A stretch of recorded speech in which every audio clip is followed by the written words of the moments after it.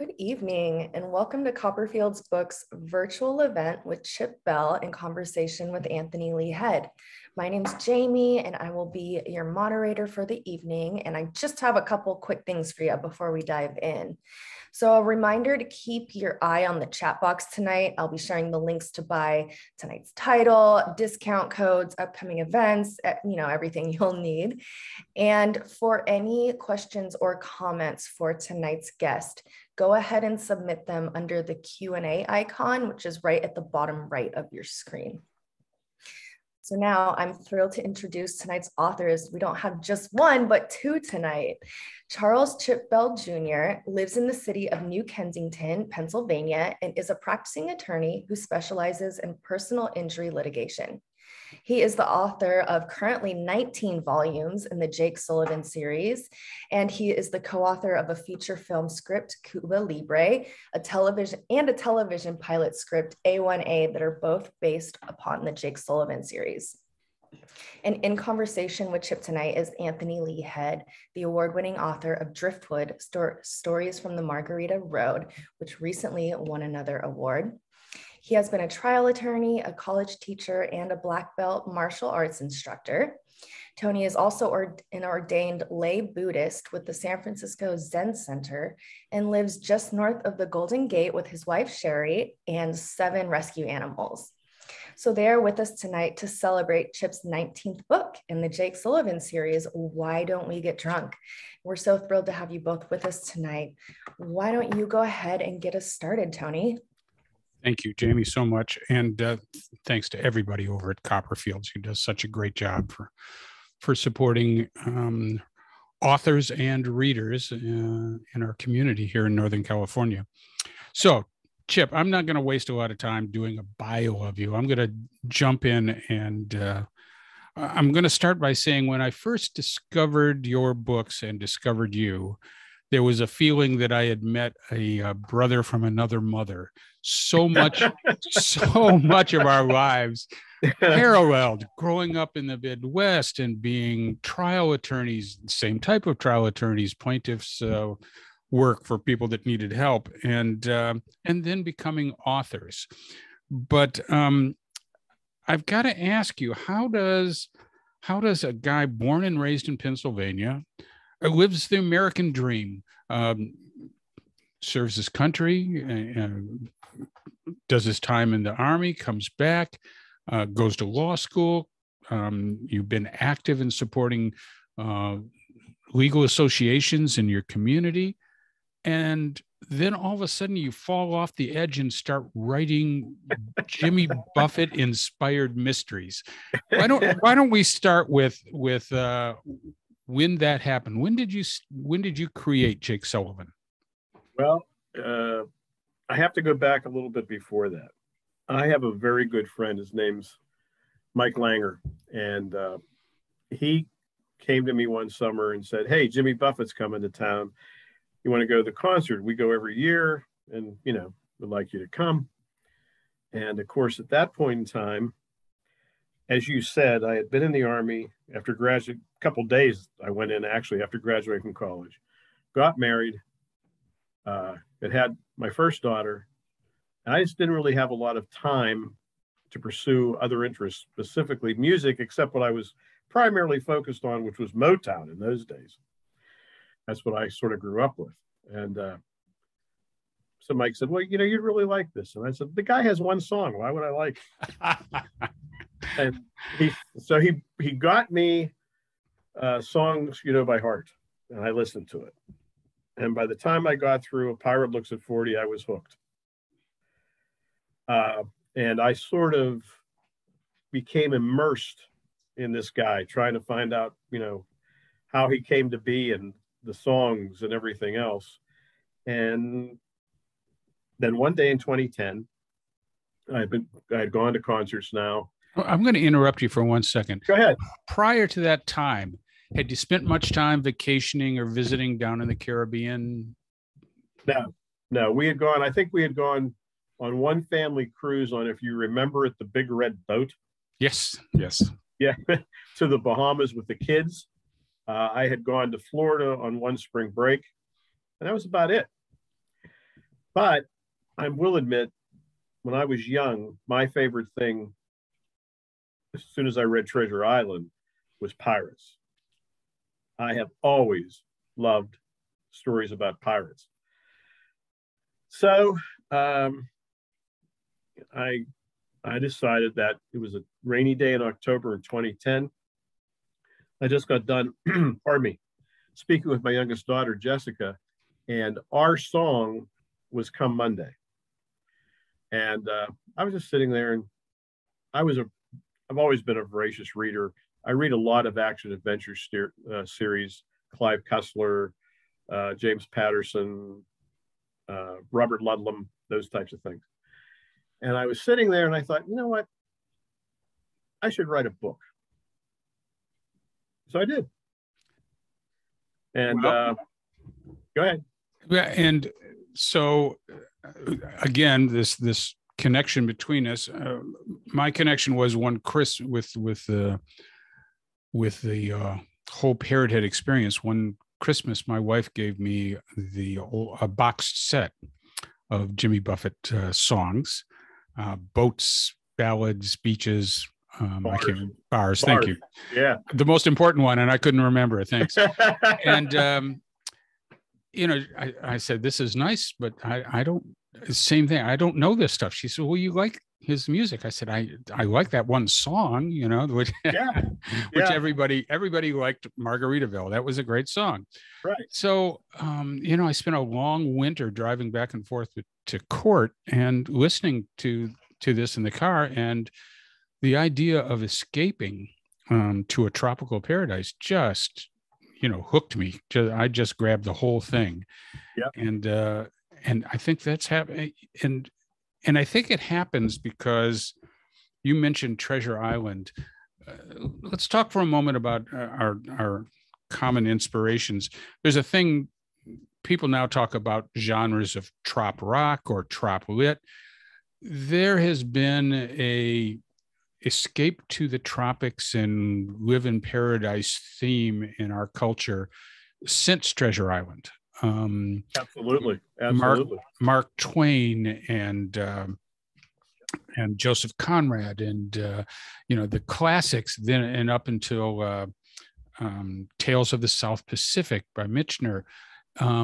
Jimmy wasn't the first to start that, but he was sort of the first to plug it into our generation, don't you think? I think that, and I think even in those genres, there was some degree of seriousness that was more than what Buffett purveyed in what he did. It was not only escapism, it was a hell of a good time, is basically what he was saying. It was fun. And, if you spend a lot of time in the Pittsburgh area, and I know it gets cold in San Francisco too. I was there once in the summer. It was like winter. And you start to think about, as you listen to his music, you're there. The palm trees, you can feel them swaying. You can hear the surf, and he has an amazing capacity to do that, which I think that's why he's been so successful. But I made the song up about, I'd been to Key West a couple times by then. I loved the town. I just loved Key West back then. This was 25 more years ago. And I just thought that's where I'd make the story happen there because I enjoyed it so much. And as far as Jake Sullivan, was the name of my dog at the time. And I liked how it went with Sullivan. That's how I got Jake Sullivan. I already told you about Mike Langer, my best friend. Well, that's where Mike Lang, the sidekick, came from. Well, and I have to say, the Jake Sullivan, who, for those of you who aren't familiar with Chip's books, Jake Sullivan is the primary character through 19 books. And he is born and raised in Pennsylvania, goes to law school, has a wife named Linda, has two lovely daughters named Jennifer and Jessica. Does any of that sound familiar to you at all, Chip? Well, yeah, I took a little bit from reality as I went along. But the other thing I noticed that where's my list here? Bear with me. I made some notes. Okay. Now, and through 19 books, Jake has adventures that take him to Miami, to Key West, to Cuba, to the Virgin Islands, to Jamaica, to Tampico, Mexico, to St. Bart's, to Martinique, and of course to Western Pennsylvania. We can't leave that out. Right. My wife's from Western PA, so I'd be in trouble if I didn't give them a shout out. And the truth is, after I got the bug of finding a tropical paradise, I've seen most of these places. Have you traveled? Have you seen these, or is this armchair traveling, or have you put your foot on some of these islands? I've put my foot on a lot of them, but I have not been to all of them that I write about. But I have been to the Bahamas, the Leeward Islands, the U.S. and British Virgins, Jamaica, Mexico, both coasts. I think that's probably about. I have not been to Cuba. I've not been to Martinique. Yeah, the Cuba is on my bucket list for sure. Me too. Yep. Me too. But that shows in your writing, in your books, that you've seen the places that you write about and that you place Jake in. And I'm going to take a moment to read something you wrote. And now this is from the last book, the most recent book, not the last, the most recent. Okay. From Why Don't We Get Drunk? And this is the acknowledgement in the forefront of the book, and it really touched me. It goes like this. Anyone who visits the Caribbean knows that it is a place where the cultures of the world have met, sometimes in war, sometimes in peace, sometimes coming for a better life, sometimes coming in chains. And those diverse cultures have given rise to legends and stories told by members of those cultures from one generation to another. These myths and legends give us, present-day writers, material for the tales we tell, and I, for one, owe a debt of gratitude to them. I feel the same way. One of my personal bugaboos is that so many people look on the cultures of the Caribbean. They ignore it. They look on the Caribbean as a big Disneyland. They go, they visit, they jump in the water, they go home. But there are fascinating peoples there. There are cultures, there are stories, there are different ways of life than our own that really can move us and teach us and inspire us. And I think that's the best thing that storytellers like Buffett can do, is lead the rest of us to examine those places on those terms, not just it's another great vacation, but this is some place we can learn from. And I take that away from your books, to be truthful. I see that in Jake's adventures. When he goes someplace, he's not passing through, he's part of what's happening. Thank you. I appreciate that. Yeah, I actually, each book that I do, I start out by researching legends, pirate stories, treasure stories, anything I can think of for the specific place I've decided I want to go to. And usually I find one. And I then weave a story around it that brings it from sometimes as early as biblical times up to the present day to get Jake involved in it. And practically every story I write is that way. I love history. Like you just said, the culture of these places is fascinating if you take the time to immerse yourself in it. The stories that people tell, given what they had gone through in their past, what their families had gone through, what they go through by way of nature alone, what they have suffered through at times. It amazes me how much joy there still is in the things they talk about and their culture and what they try and leave with other people. And I try and bring some of that into the books that I write. Well, you do a good job. And it reminds me of something a friend down in Mexico once said to me, which is that there's so much that you can't see if you are just sitting in the resort to lobby bar. You've got to get out there and you've got to meet the people. You have to walk the streets. Right. And if as writers, as storytellers, we inspire people to do that, well, then we're doing our job right, I think. But now I'm going to get to the fact that every book you have, the latest being the 19th, Why Don't We Get Drunk, is based on a Jimmy Buffett song. Now, I have a load of questions about that. I understand the inspiration. My first question is playing lawyer. Did Jimmy say that was okay, or have you never received a letter saying cease and desist? No. Actually, basically, it's just the title, and you can't copyright a title. Fair game. I had sent his people a letter when I first started explaining this process. What happened after the first book? I decided I liked it so much I wanted to continue. So then I started thinking both financially and just structurally how I would do this.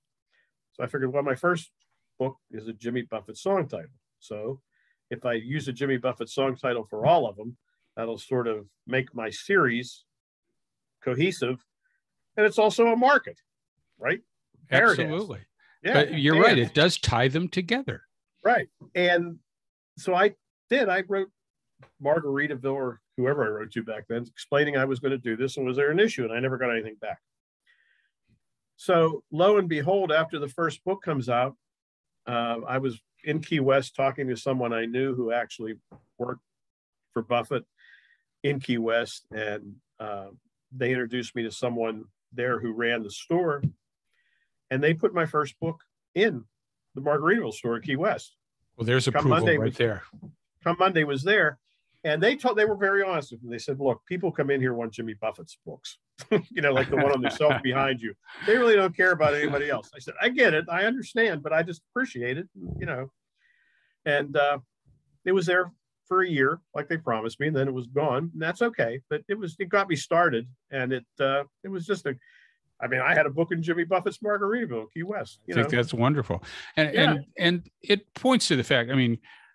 We all adore the Buffett songs and books and storytelling, and God bless Jimmy. But of course, this is bigger than he is. The key to the dream of paradise, or the dream of running away or owning a part of a world that hasn't been taken over by civilization yet, that belongs to all of us. Right. And the more we spread it, the way I figure it is, the more we spread that story, the more chances maybe we'll protect some of those areas that still haven't been paved over yet. That's my right. dream at any rate. That's right. But as terms of listing the books by the song titles, I'm reminded of the great grand master of mystery writing, John D. MacDonald. I'm sure I know. Inspiration for anybody who puts pen to paper in the last 100 years. Exactly. When he wrote the legendary, still in print Travis McGee novels, and for anyone watching this, if you haven't read John D. MacDonald's Travis McGee novels, skip my book. Go tonight and get John D. MacDonald's book. That's right. He decided he needed some sort of gimmick to tie his series together, and he picked colors. Right. So every book in the series has a different color in the title. Exactly. I think it's a wonderful way to stick it in people's minds. Yeah. And that's part of what we do. You can write the greatest book in the world, but if people don't know what's out there, if people don't find it and pick it up and read it, you haven't accomplished much. So independent writers, publishers like us, like you and me, and hundreds of thousands of other people now, we have to find ways of getting it in front of the reading public and saying, pay attention to this. Right. And hooking your series to the Buffett mania, I think, is a brilliant way to do it, frankly. But but you're not limiting yourself to books anymore. God, I feel like such an incredible slacker. I'm happy I wrote a book. You've got 19 books. You write 2 books a year. I sit back and go, how does he do that in practice law? I'm retired and I can't find the time to do that. But now you're writing trop rock songs with some great musicians, and you're doing. Talk about that a little bit. How did you bust over it? For those who may not be familiar, there is a genre of music, a culture in our country of people who love storytelling in musical form about the things that we've been talking about escaping to paradise. And somewhere along the line, it got the name of trop rock, tropical rock. And well, you take it from there. You've gotten involved in that fairly well. Well, it was by accident, really. It was no great thought process of mine. But I was at Meeting of the Minds, the annual Jimmy Buffett Parrothead Convention in Key West. I've been a vendor there for I don't know how many years, selling my books. And that, of course, is a big trop rock music festival. And I met a lot of people through that. And what happened was I found a magazine called Flocker's Magazine that dealt with trop rock and things like that. And I thought it'd be a good place for me to advertise. So the lady that owns it and publishes is named Katie Waugh. She lives down in Mississippi. So I called her. I said, listen, I write these books, and I explained it. And what she said was, how in God's name haven't I heard of you before? And I said, well, you heard of me now. So is it okay if I advertise? She goes, better than that. She goes, I'm making you Flocker of the Month. And I want to make sure I heard her right, because it could have been a bad thing. Yeah. As an attorney, you've been called names before. And she said, yes. So, okay. So we were okay. So from that, I just became friends with her. Really, really, she's a great lady. I really became good friends with her. And I called her once and said, listen, I said, I think it would help my books and I would enjoy the hell out of it if Jake Sullivan series had a theme song. Now, when I grew up, I think we're the same age. Were you born in 50 like me? Oh, yeah. Yeah. Well, when you were a teenager, everybody wanted to be a guitar hero, right? Right. So, but I'm tone deaf. I can't carry a beat in a satchel. I mean, it's horrible. If I'm singing a song, the only request I get is to shut up. Okay. So, but I love music. I've always loved music. So I tell Katie, so she says, well, there's 2 guys, one named Eric Stone, one named Donnie Brewer. Both of them would probably be good. So first one I contacted was Eric Stone, and we got together, and he essentially, I gave him the title. He essentially wrote the song. That's the way he works. So that became Topical Crimes in Tropical Climes. And it did well. It went on the Radio A1A has a Trop 40 countdown, and it went to number 1, and it was really good. And I like the song.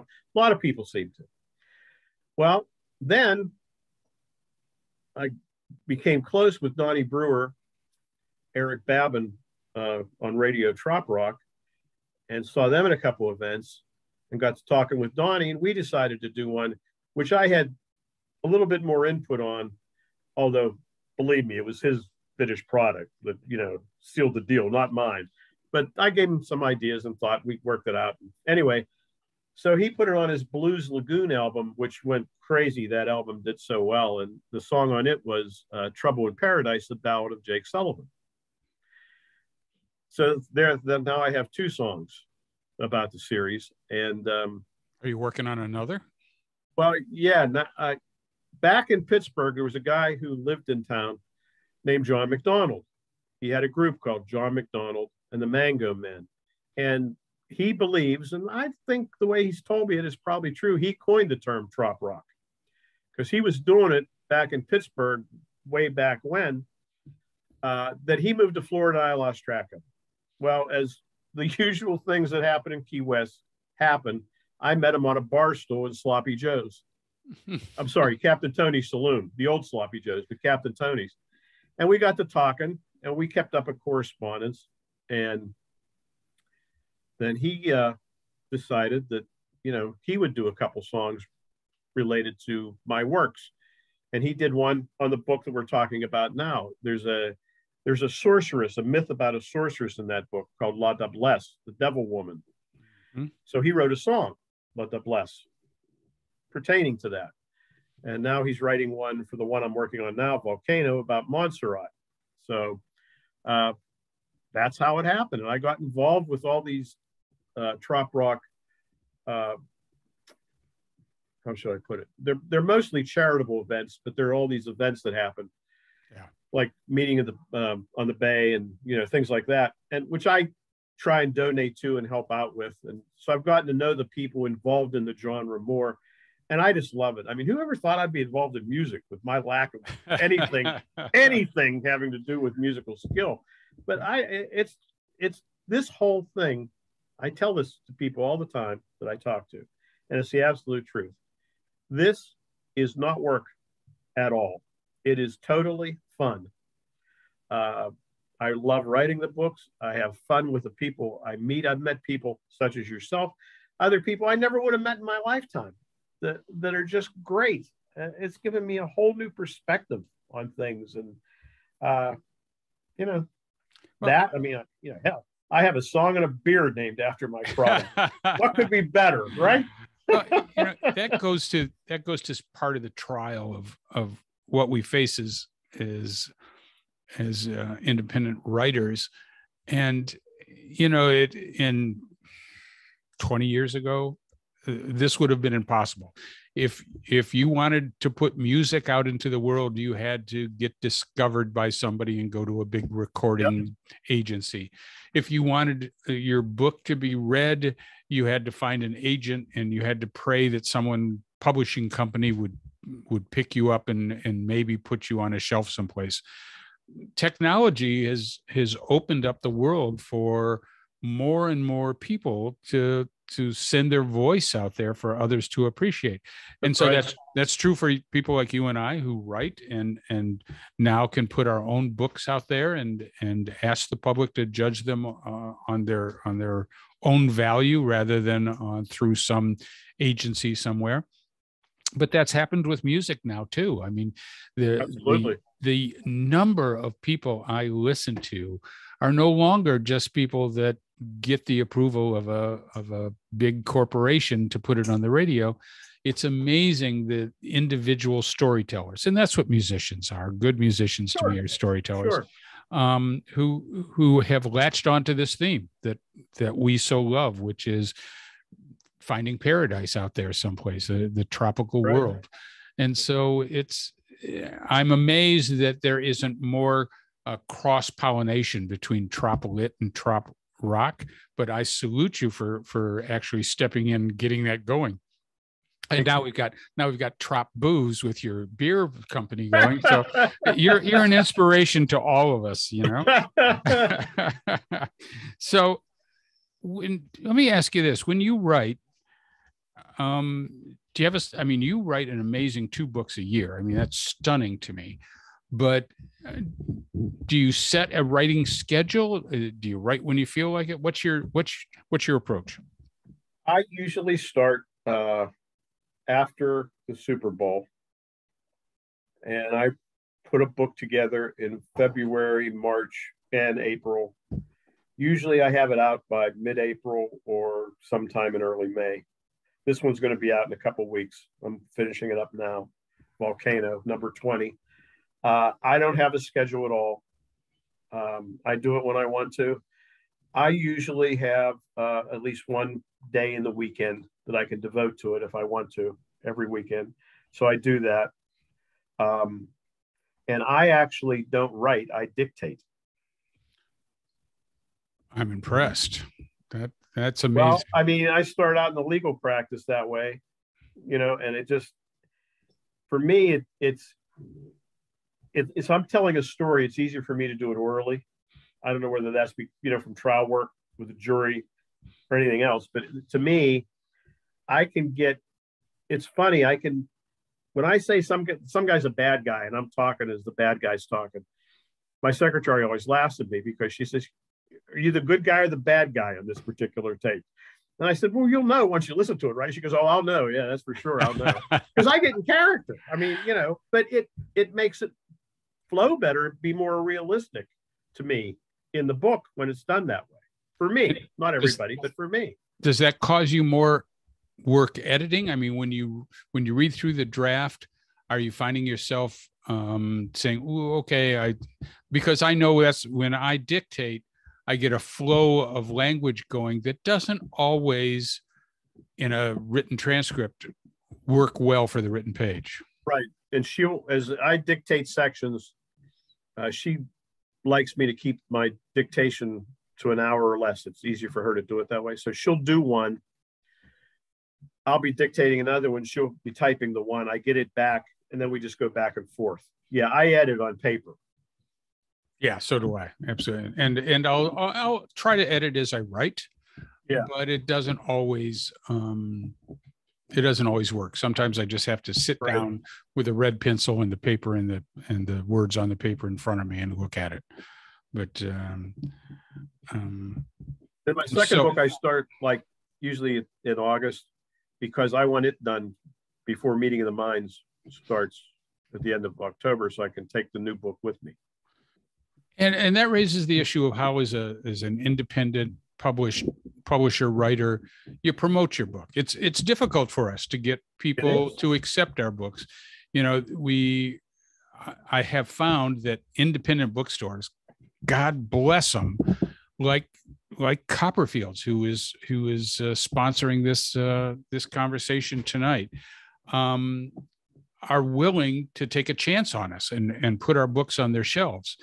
But as one agent, when I first started writing Driftwood, I had two interesting experiences. I took it to an agent who said, "Well, this is kind of like this stories that would appeal to Jimmy Buffett fans. And how many of them could there be?" You have no idea, but this young lady in New York just didn't get it. And then another agent explained to me pretty clearly, said, there's only so much shelf space across the country in bookstores. And if a bookstore has to choose between your book, which nobody's ever heard of you, and Stephen King's latest volume, there's no choice. And I get that. That makes sense. Right. But there are independent bookstores out there, as I say, like Copperfields or Suzanne Orchard's little bookstore in Key West Island Books, or some others that are willing to take a risk on unknown authors like us and help us get our works out there. And of course, there's the internet, there's social media, but it can be a struggle, can it? Yeah, it is. I tell people that some days sales are up, some days they're down. I'm certainly not James Patterson, nor do I feel that I ever will be. But the thing it is, anything I derive from it monetarily is a bonus. This isn't my life's work. This is enjoyment. I'm getting paid to have a really good time. And hopefully, I'm giving some other people a really good time, at least for a brief period of time, when they read the book. I mean, I don't take reviews that tell me I should go away and never write again, or that think this is the greatest book since the Bible. I don't take either of those very much to heart. I am happy that there are people who like my books, who buy my books. Do I wish there were more? Sure. I would love, the one thing I want to do that I haven't done yet, I need to get that movie made. But boy, that's tough. That is really tough. That's a different step. Oh, jeez. Yeah. But anyway, but like I said, to me, I do this because I enjoy it, not because it's work, not because I have to feed my family. So, and I realize that puts me in a different atmosphere than some other people who really are depending on being a writer who makes money to, have his life taken care of through that process. But I'm just lucky I don't have to do that, so I don't worry about it. Well, I'm not sure, and I agree with you 100%, right? And I'm not sure that for those who decide they're going to make a good living writing, I'm not sure that's in their control. Sure, there are the Stephen Kings and the James Pattersons, and good for them. But I remember reading an interview with Ken Kesey. I hope to God young people still read Ken Kesey, but back in the 60s, he was a much sought after author. And I read an interview where he said, if you're writing to make money, you've chosen the wrong profession. You should write because you want to write. And that really struck me. Now, I didn't start writing until I was 70 years old. I always wanted to write. There was always going to be that book in the future. But when I sat down and wrote Driftwood the first time, again, when I walked it around to some agents and some publishing houses, the response was, you're too old. Not that the book was aimed at old people, but their position was, you don't have that much time to write future books that we should invest in you. I was stunned with that, but one begins to see the business financial aspect of publishing that has nothing to do with whether storytelling is valuable or not. And so that's when I discovered you could publish your own books and you could offer them to the public and still get some rewards from that. I had an agent when I first started out. I can't remember how I got her, but I did. And, there were a lot of promises and terms like Random House and, things like that. And even I was somewhat amazed that somehow this little book would get into Random House, but, and we parted ways after a while. And then I finally realized that my daughter had the technical skills, because she's very, very good with computers, to do the whole thing with Amazon. And so she and I do it, and that's also made it, worthwhile. I get to work with my own kid doing this stuff. And like I said, whatever happens, happens. I'm happy. Do you use an outside editor at all? No. That's something that I rely on quite a bit. I was lucky to meet an amazing private editor who herself had been a wonderful best-selling author some years back. And I have to say, it's tough to have someone edit your book, to have someone say, oh, you could have said that better. Really? But once you get past that point, I've discovered that works well for me. But it does take more time, and it does cost some money to do that. But I would recommend that for any young author coming up, to have an outside voice take a look at it. That's probably true. Yeah. Well, I mean, go ahead. I guess I've always had the perspective that when my book is in someone's hand and they're reading it, for better or worse, it's from me. No one else. It's from me. And that's just the way I've looked at it. I understand that 100%. And I can be very possessive about what I put on paper, but I also look at it as a skill, not unlike being a trial lawyer. I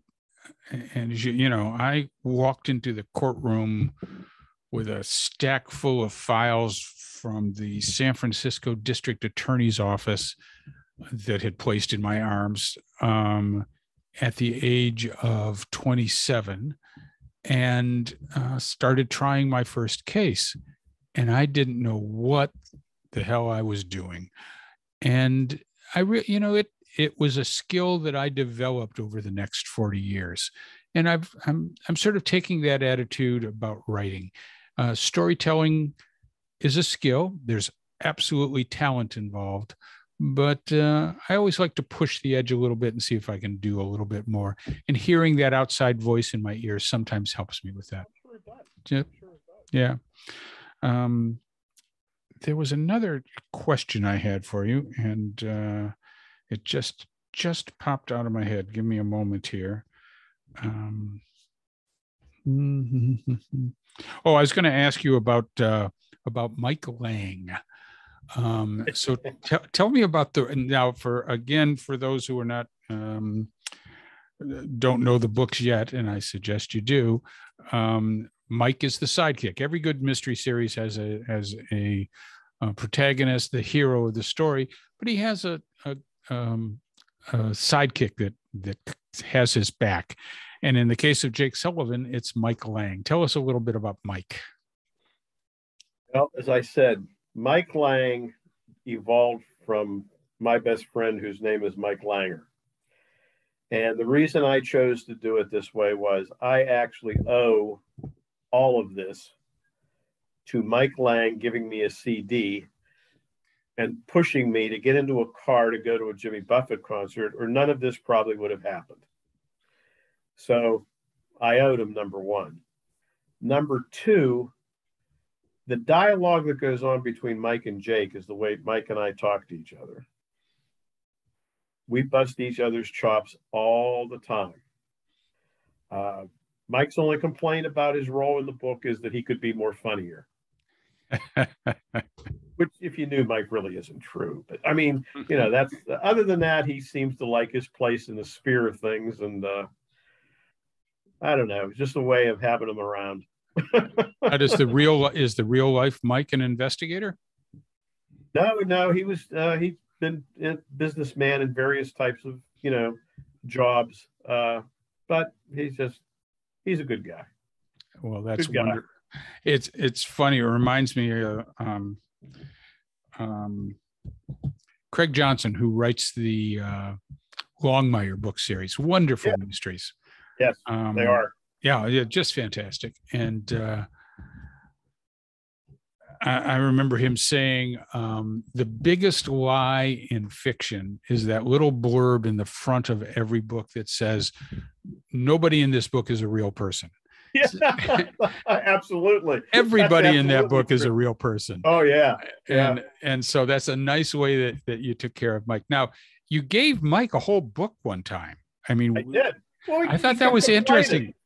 He kept complaining. I was going to ask, what the heck happened that Jake suddenly is in a coma and Mike takes over the book? I said, Mike, this one's yours. That's wonderful. And of course, if you ask him which was the best book in the series, guess which one he'll tell you. Well, I gotta say, it's a good book. It's one of my favorites. I love the Cuba stuff, but that I just couldn't. All of a sudden, that came out. Is Mike going to carry a book in the future or not, or is that's up in the air? Good what? Is Mike Lang, the character, going to carry another book in the future, or we'll just have to wait and see? Yeah, he'll be around. Yeah, I mean, one form or another. I compare it to Robert Cray's Elvis Cole series, where he started out with a sidekick, Joe Pike. Great series, just love him. But then Joe became so popular among the readers that he ended up having 4 or 5 of his own books, where he took over the book. People like Mike. People do like Mike. It's worth considering, but I just can't do it. His head would. I was about to say you have to work out a way that he doesn't. It would change the dynamic. But another thing, and looking at my notes, just general thoughts I gave myself. You've picked the titles, and as you say, the title just gives you an inspiration that doesn't match the book perfectly. But they're all great Buffett songs that people, there's a saying, Buffett put out an album or CD called Songs You Know by Heart. Now, and they were songs everybody knows. You have a book called The Big Rig. Nobody knows that Buffett song. Yeah, that was digging. You know, that struck me as that's stretching it a little. Well, I had to get in the deserts of Arizona, so may as well use a truck. Yeah.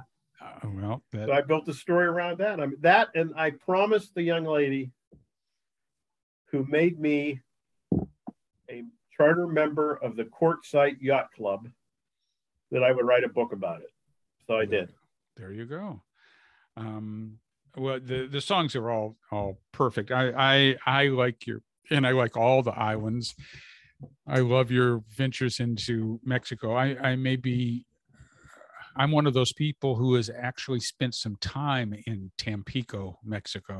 So Tampico, have you been there? I have not.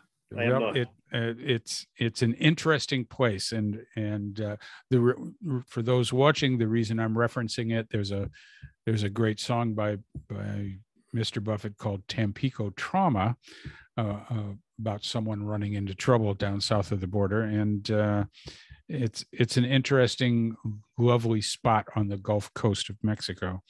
And that running into trouble, I pulled a quote. And let me find something so I can read it.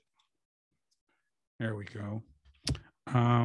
This is from Tampico Trauma. This quote's from that book. The undercurrent of evil goes hand in hand with the beauty around it. And I think that's a theme. I don't know if you mean it to be, but it's a theme through your books where your characters find themselves in places of stunning physical beauty, which is the Caribbean or the tropics. Let's call it the tropics because that stretches around the world. And within the tropics, there's that sort of strange paradox of, oh my goodness, this is the most beautiful vista I've ever seen. But there's danger. There's scorpions and snakes, and there are bad people doing bad things underneath the shadow of the palm trees down there. And I like that theme, that it's not a playground. It's someplace that you have to be aware of the yin and yang of life. Did you consciously set out with that idea? I don't know if I consciously did, but Jake became a character to me who has a dark side. He's a lawyer. He knows about the law, but I find him and Mike both much more interested in justice than in legalities. That's why I didn't make him a courtroom lawyer. I wanted him to be out in, adventures.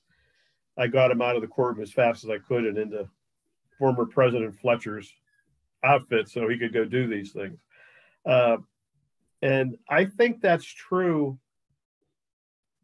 of anyone who qualifies perhaps as I don't know if hero is the right word, but a protagonist, looks for things that don't necessarily jive with what we consider to be the proper and legal way to do things. But the results are often just. But that's a conflict inside him that comes out at times. And so that it's in him, and it's in the situation they find themselves in, and it's in the world they happen to be in at the time. Yeah, I reading the books, Jake reminds me more than anything of, and now his name has popped out of my head, Tom Clancy's character. Jack Ryan. He's a Jack Ryan style of character. He works at the highest levels of government without being corrupted by it, because he's a freelancer. And that's no small comparison, and I don't make it easily, but I think that's what it makes me think of when I read those books. Well, we're winding down here. Let me ask you this. Let's talk about future projects. You've got something lined up for this fall, right? For Volcano is the name of it. are you going to keep going? Is there an end in sight? Do you have a limit on how many books you're going to put out?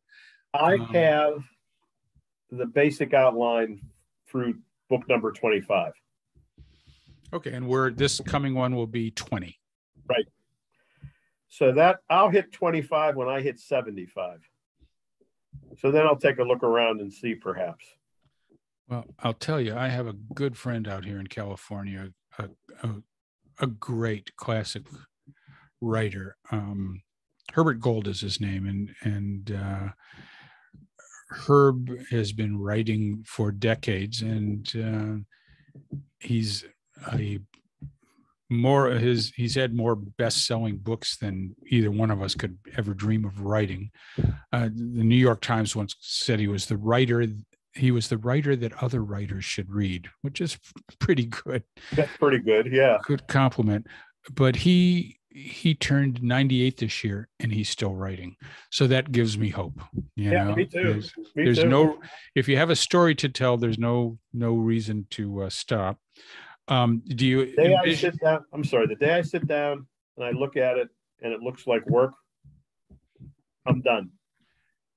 And hopefully that won't come. Hopefully that won't. Any non-Jake books? Any standalone books? Now, I have always, I've had, a manuscript I've written long ago in my desk forever about a marshal out in the mining towns of Arizona at the turn of the century, dealing with a serial killer. And I hope to get to that one. But I've got I'm finishing up a memoir that should be out this fall of the time focusing on the time my wife and I spent running our small hotel in Mexico, and I hope it'll be fun and interesting, and again, storytelling that inspires people to look beyond their own borders and lives, and that's going to be called Mexico Without Reservations. And then I've got a mystery that I've been pounding out for the past year that I think probably will come to completion after the first of the year, set in San Francisco in 1967 during the Summer of Love. And that's called A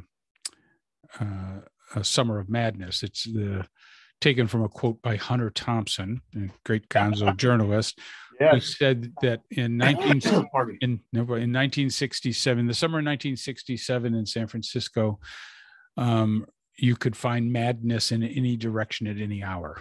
So that's the thought there. And I will say I have a short story coming out. Josh Packner, who does edits and writes incredible stuff, mysteries, has a mystery anthology coming out in the fall called Paranoia Blues, stories inspired by songs from Paul Simon. He did one on Buffett, songs inspired by Buffett. And I have a piece in there, and of course it's set in the Caribbean. I couldn't resist. Sure. So, and hold on one second. Well, I was just looking at a question that popped up, and they were specifically asking, what about book 20? So book 20 should be out by September? No, book 20 will be out in May. In May. Later this month. Wow, okay. Now you do one in the spring and one in the fall, right? Right, correct. So book 20 will be out in this month. Right, a couple of weeks. And then 21, we should look for October, maybe? Yeah, late October, early November, somewhere in there. All right, get to work. Well, I have to tell you, this has been a pure pleasure for me. I enjoy very much your work. It is just, they are just fun reads, and I enjoy the characters, and I enjoy visiting the places you take your readers to. So thank you very much for that. And I'm going to say before Jamie jumps back in, thank you to Copperfields. They are one of those independent bookstores that Chip and I have been talking about, that support writers like us, and we are very grateful. And I happen to know you can find Chip's books and my book on their website on sale, in fact, for a good discount. So please take a look around there. And Jamie, now back to you. That was such a great conversation. Thank you both so much for being here. It has been just such a treat for everyone, I'm sure. Thank you for having us. Of course. And you have so much work coming up that we can hopefully plan for something in the future. Maybe even, well, in person might be hard with you in Pennsylvania, but we'll figure something out. We might tempt him out here to the West Coast. Yeah. I'll bring someone else's music and my beer. There you go. That's a perfect match. Well, a few of you asked, yes, this is being recorded and everyone will receive an email tomorrow. It'll have a link to the recording, the discount code, both titles, links to where you can find more information about both authors and just everything you need. So if you just watched tonight, we've got you covered. And on that note, I really want to thank you both again and look forward to seeing you in person real soon. It was a pleasure. Thank you, Jamie. It was a pleasure. Thank you. Good night. Good night. Good night.